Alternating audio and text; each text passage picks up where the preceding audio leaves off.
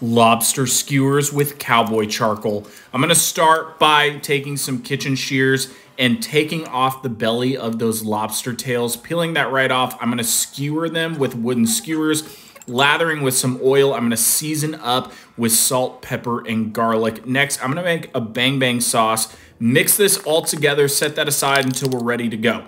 I'm going to preheat my grill using some cowboy charcoal, making a high heat fire. I'm going to melt some clarified butter, adding cilantro, scallions, and red chili flakes.